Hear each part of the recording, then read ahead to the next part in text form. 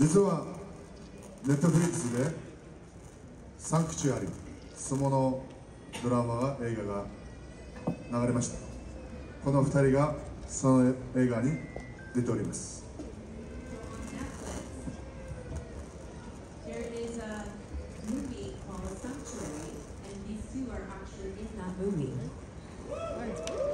Movie star? They're the movie star. 今日は相撲の基本を皆さんに広めたいと思います。Today, I would like to teach you the basic of sumo. 皆さん一緒にやってもいいです。You can try it out as well. まず四股からやりたいと思います。First, we'll start with shiko. はい、四股の振り方。1、2、3、1。ちょっと待ってね。足上げて下ろした時にみんなでよいしょって一緒に声かけてください。So when they bring their leg down, please call out "Yosha" with them. はい、2、3、4、5、6、7、8、9、ラスト10。はい、治れ。1、2、3。実は相撲はオリンピックに入ってませんけど、ワールドチャンピオンシップ世界大会があります。Sumo is not an Olympic category yet, but there is a world championship. 実はアマチュア相撲っていうのは登録された国は84カ国あるんです。There are 84 countries that are approved as an amateur sumo. 今年10月7、8に日本で世界大会があります。This year, October 7th and 8th, there will be a world championship there. 実はトロント、カナダに来た時に相撲アセッションがあるって聞きました。So he heard that there is a Toronto sumo session. そのメンバーたちを紹介します。来てください。So he would like to introduce the members. どうぞ皆さん上がってください。Please come on to the stage. 一緒に。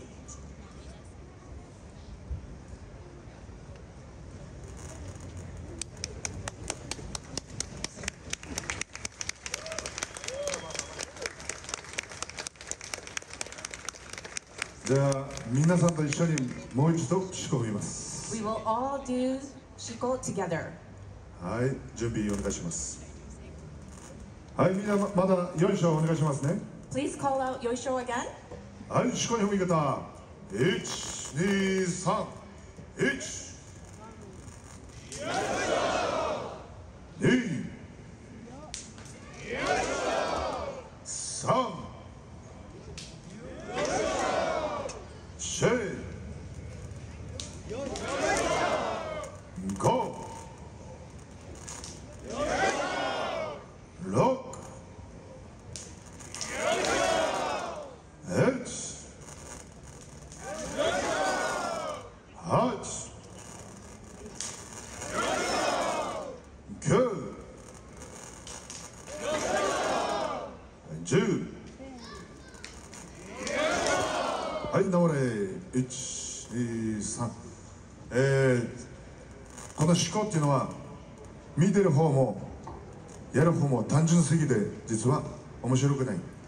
So shiko is whoever's doing it as well as watching is not that interesting.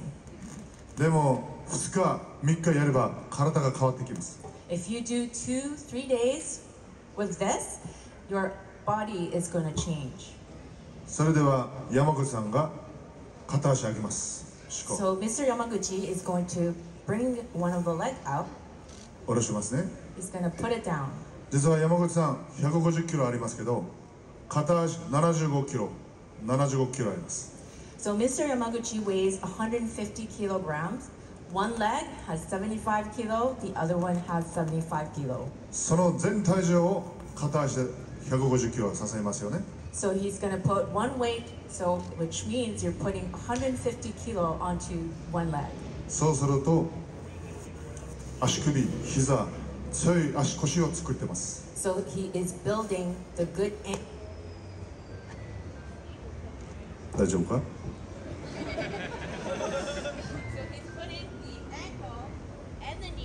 どうぞどうぞ、おいで。 So he's putting the waist and the knee and the ankle to build the very good stance. 今度、はい、にらみ合って。山口、にらみ合って。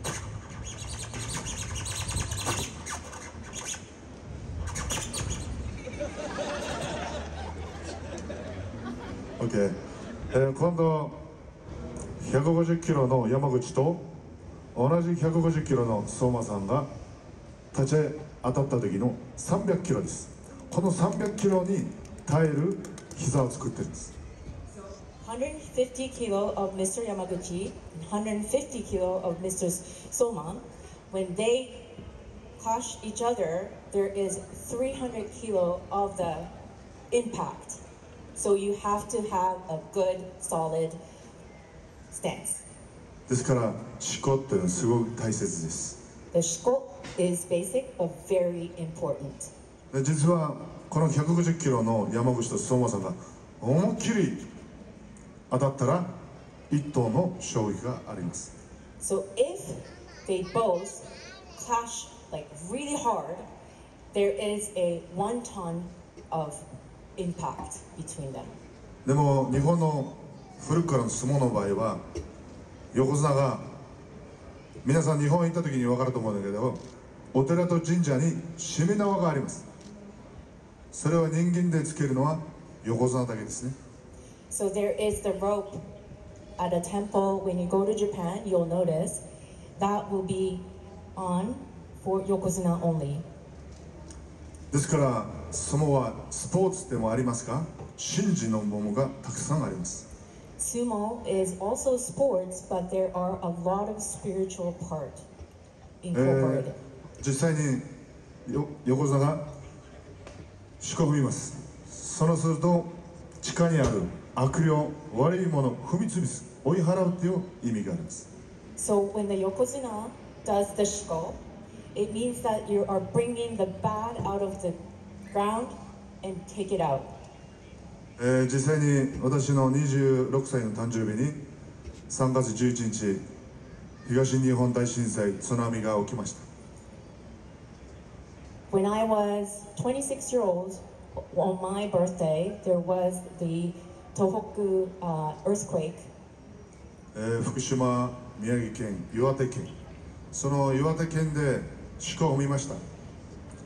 He has put the shiko down in Miyagi. 余震が止まったそうなんです。次の日に電話がありました。ですから大相撲っていうのは日本と国と見えに見えないそういう力でつながってるんだなと改めて確信しました。 So he got a call the next day, and the earthquake actually stopped when he did the shiko. So he had felt the connection between the earth and himself. それではもう一つの基本、 Another basic, すり足やります。 suri ashi. 皆さんも参加してください。 Please join.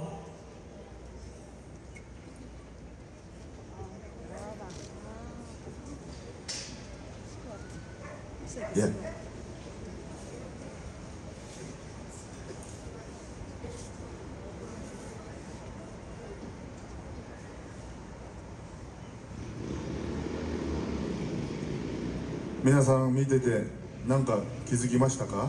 Do you notice something watching? 実は右手と右足が同時一緒、左手と左足が一緒に動きます。 So do you notice that their right leg and their right arm comes out at the same time, and the left leg and their left arm comes out the same time? そして足を浮かせちゃいけません。必ず吸ってます。You cannot put the feet up, you have to drag. これが相撲の基本の一つです。This is the basic, one of the basic of sumo. はい、ありがとうございます。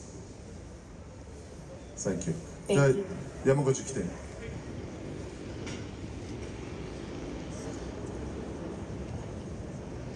こっち見て。足が揃ってます。足が揃ってますね。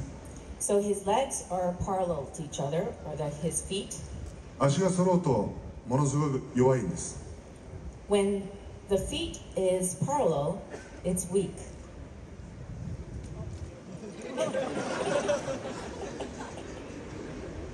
こういう脆さがあります。There's the weakness. 先のすり足の方で右足と右手が前に出ます。そうすると前に行かない。So with the practice of that he just showed with the suriashi, if you have the leg and arm out and his toes are out, you don't go forward. そしてもう一つ、必ずつま先は外なんです。Another point is that his toes are always out. じゃあつま先前にしてみましょう。前にして。はい。前にして。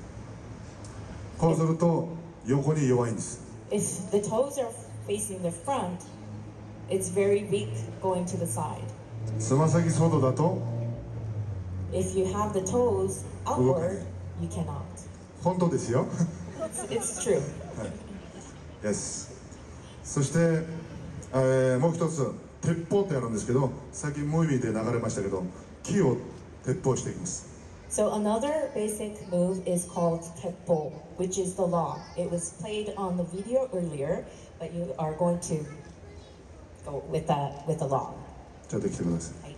私は2年経ちましたけど、まだ手が硬いんです。So it's been 2 years, but my hand is really, really strong. まずこう触ってください。I'm touching his paw. やらない Very でしょ。 soft. Very soft. じゃあ今から硬くします。He's gonna harden it. Oh my god. It's really hard. これが稽古の賜物であります。That's all because of his training. まあ今日は鉄砲がないからやりません。So we don't have the teppo today, so we can't do that. 山口が今日股割りを見せます。So Mr. Yamaguchi is going to show you, it's called mata wari. 体柔らかくないと怪我しますからね。If you're not flexible enough, you're going to get hurt. はい、股割りに準備。1、2、3。皆さんできる？ Can you guys do it?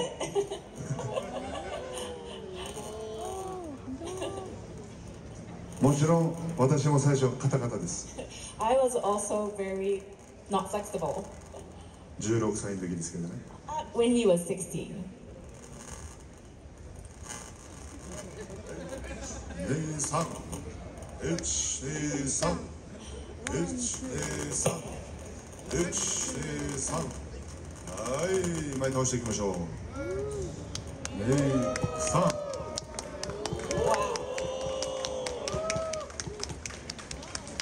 はい、ありがとうございます。Thank you. 皆さん大きな拍手。Round of applause for everybody here. さあ、それでは3つの技を山口と相馬さんに見せします。So now we're going to show you 3 moves.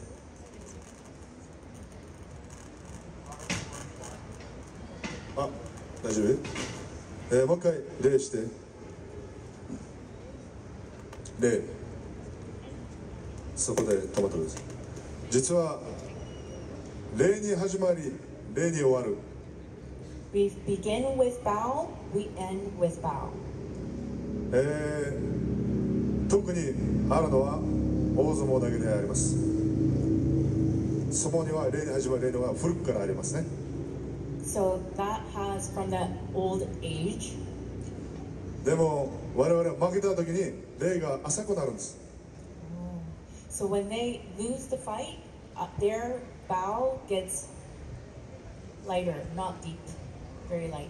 今年の3月から弟子たちにもっと礼を深くすることを教えました。So I have taught the young ones who are training to make sure to bow deeper. 実は去年、この礼のフィロソフィーを、私ある知り合いから、知りました。So last year I heard the philosophy from somebody who I know. 戦前に日本が天照大神の掛け軸が必ず家にあった。おはようございますって礼をする。で仕事をして帰ってきてただいまって礼をする。でも戦後にそういう礼の文化が少しずつこう薄くなってきました。So after the war, the practice of bowing has lessened in Japan. で我々は礼をしますね。We bow as such. 礼ですから英語ではゼロなんです。ゼロに戻るんです。So lei means bow in Japanese. In English, it means zero. So you're going back to your zero place. 礼をすることでゼロに戻りますか？リセットされてるんですね。So it means that you're resetting yourself by bowing. When you first start your day of work, coming back to home, you bow when you leave, and you bow when you come back to reset yourself. で、明日も頑張ります。And tomorrow is another day to be positive and good. ですから相撲からこの礼の文化をもっと世界に広めていきます。So he is very determined to bring that practice to the world, and that's what he wants to do. さあ、それでは、最初はより切りと技を見せします。First, we're going to show you Yori Kiri.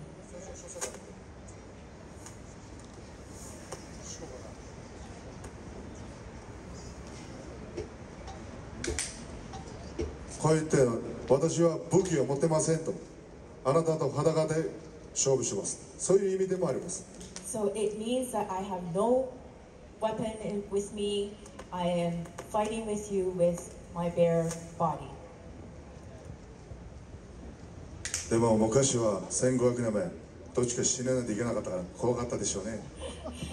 So 1500 years ago, it had to be, back then it had to be one of them had to die. So it must have been very, very scary.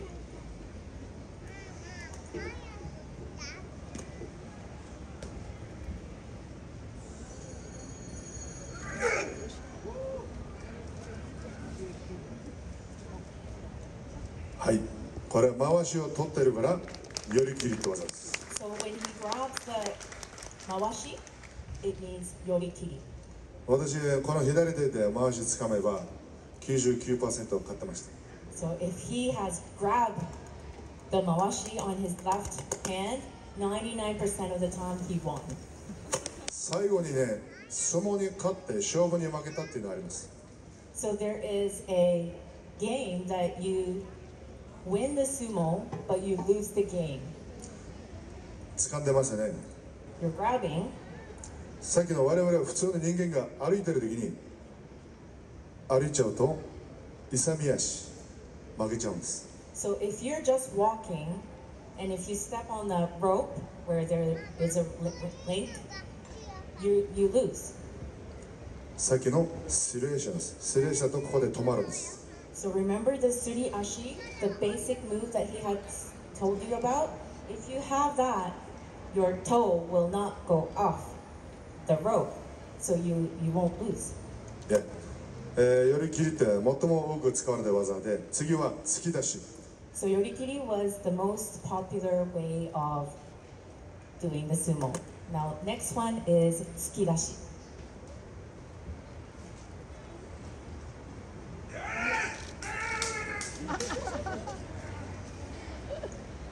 突き出し。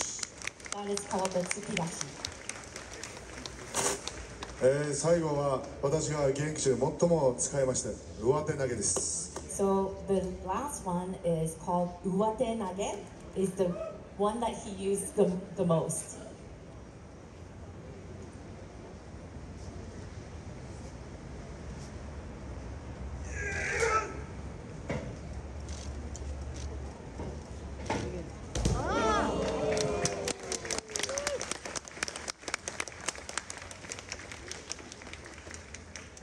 どうもありがとうございました。山口相馬さんに拍手。 Thank you so much. This was Mr. Yamaguchi and Mr. Soma. どうもありがとうございました。 Thank you very much. じゃあこちらに行きましょう。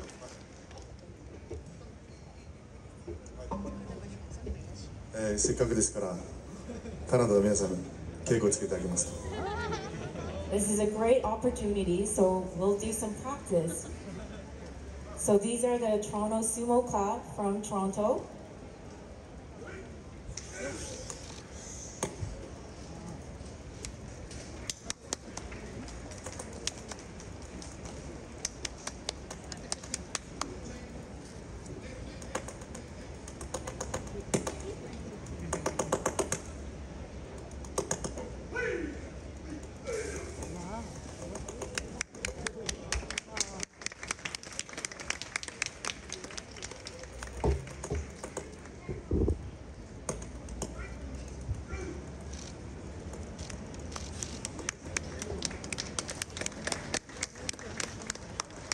Nice.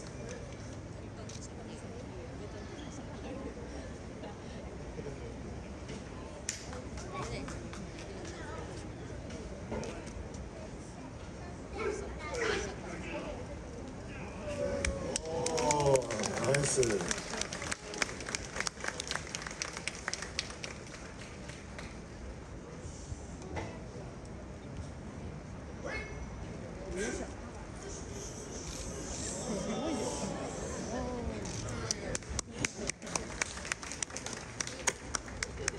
ちょっと俺が出そうか。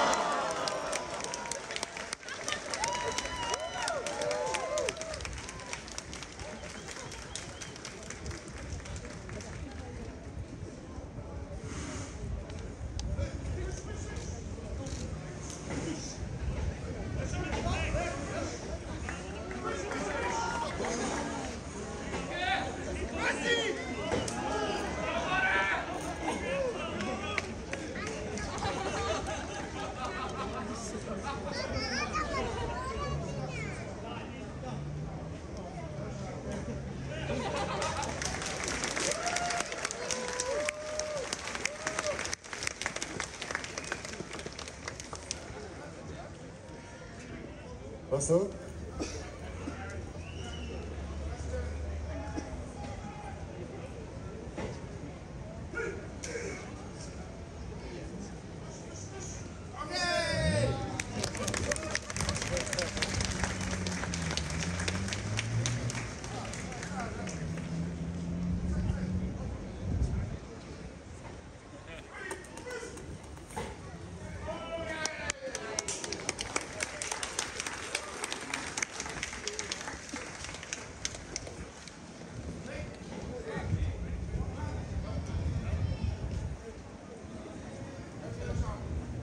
OK。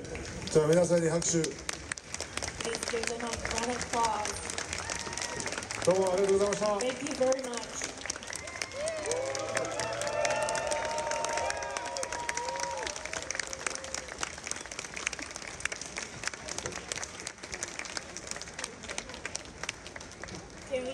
Can we quickly take a picture?